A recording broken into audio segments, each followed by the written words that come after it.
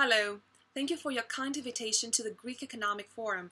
I would like to congratulate you for your initiative, and I believe it's time for us to look ahead into a more prosperous and optimistic future.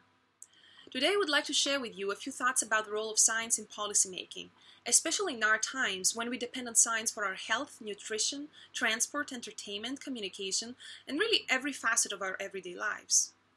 Undoubtedly, while the headlines are really devastating around the world nowadays, at the same time, the trend lines of developments are more than promising. Today's staggering reality is that more than half of the world's wealth is owned by just 1% of the population, as global inequality soars and holds back the fight against global poverty and hunger. Complex problems sometimes demand complex solutions, or a more comprehensive, earnest, and holistic approach. But at the same time, we are in the early stages of an era of technological progress that is realized at such a fast pace that seemed inconceivable just a decade ago. And that's what makes me optimistic, but also mindful of the challenges that we are about to face and the changes inherent in government planning. I would like to share with you some inflection points that indicate that once we are able to adopt the innovation agenda, we will improve our quality of life while maintaining a human-centric perspective.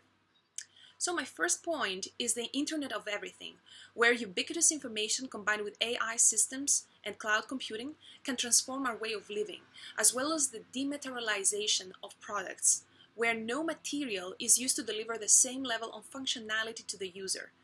For example, our cell phones has dematerialized the GPS devices and digital cameras. So these concepts can transform the public sector. For example, diminish the bureaucracy with the use of artificial intelligent online agents that can provide you with all the information you need before you even know you need it. Some forward-thinking governments have seized the opportunity to revolutionize their educational systems with online interactive content. They have introduced health telemonitoring in remote areas, and they have used integrated sensors that have given rise to smart water management, conservation solutions, and traffic control in overpopulated cities. Second, a paradigm shift in productivity occurs with robotics and renewable energy. What started as a natural extension of automation 60 years ago has now spawned numerous new vertical markets. Robotics will render labor a far less significant component of overall production costs, allowing more expansion, therefore making us completely independent of geolocation. Countries whose economy is based on cheap labor will have to revisit their thinking. Robots will enter every aspect of our lives. They will be doing our household chores at night. They will assist physicians in performing more accurate and safe surgeries and intuitive diagnostics. They will be a casual support for elderly people. And it will be unthinkable for humans to drive their own car, while autonomous cars and drones will become common vernacular. Next, 3D printing technology will give us the ability to manufacture anything, anywhere, one layer at a time.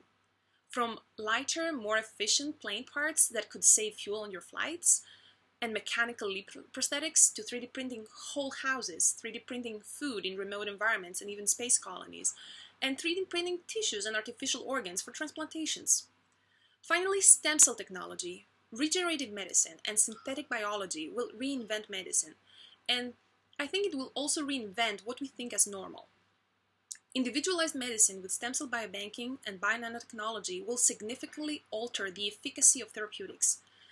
We will be tissue engineering our transplants. We will be able to cure with gene prenatal therapy complex disorders and syndromes in babies even before their birth, and we will have extended human lifespan.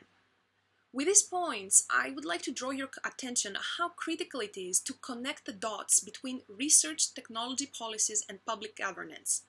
It is evident that technological turbulence and disruption are not easily predictable. This sort of innovation agenda doesn't rely on politicians who think they can predict the next new thing in the grip of utopian visions. The roots of great innovation are never just in the technology itself.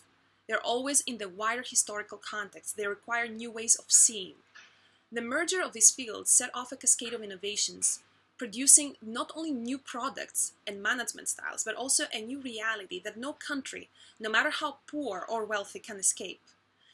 This isn't to say that we won't still face huge problems in the areas of pollution, corruption, and totalitarian governments, but we still have to face these problems with rigor. And I feel that it's useless to think about the pace of change without understanding where the change agents are. For me, the youth of today are our powerful change agents. They are the root of grassroots movements and have put flesh on the bones of social entrepreneurship. And it could be that some of you might be thinking that there is this part of the youth that has been raised in the midst of the deepest recession and has lost hope in their life's trajectory, putting the blame on their ruined futures on the older generations for their corrupt political system and blind social and environmental policies. However, although this frustration at certain instances might be justified, there's also this other half of the youth. This youth that has quit complaining, that has focused into driving innovation for sustainability and are convinced that they have the intelligence and commitment to turn things around. Science must be at the core of our national endeavor, and we are able to place and translate science into smart investments and public policies by regenerating civic engagement and designing for social good. Our nation's future depends on the quality of its thinking and its leaders.